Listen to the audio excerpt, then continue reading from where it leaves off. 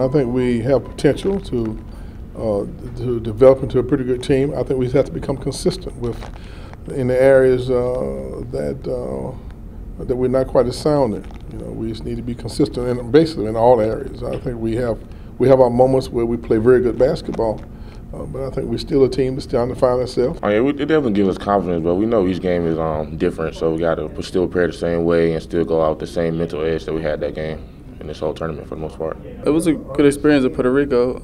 We knew it wasn't going to be easy. We knew we go up there and compete. It was going to be some good opportunities. I think we raised a lot of eyebrows, but we got other things.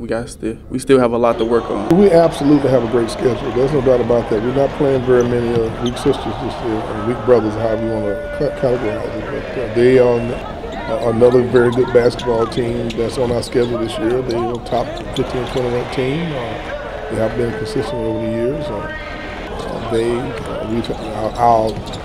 Our records have kind of ebbed and flowed. We won several in a row. Now they've won several in a row, and we got to try to stop that. So this is a very exciting game for us, a challenging game on the road, and we need these types of games to prepare us for our ACC race. Oh, we definitely feel we can beat them, but we know it's going to be a tough challenge for us because as you said, they are a great team and they're a great coach team too.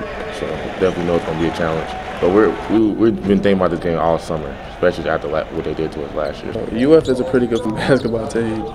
We are too. So as long as we do good with the scouting reports like we did against Michigan, VCU, it'll be a good game. And as long as we do what we're supposed to do, as long as we do what we're supposed to do, everything else will fall into place.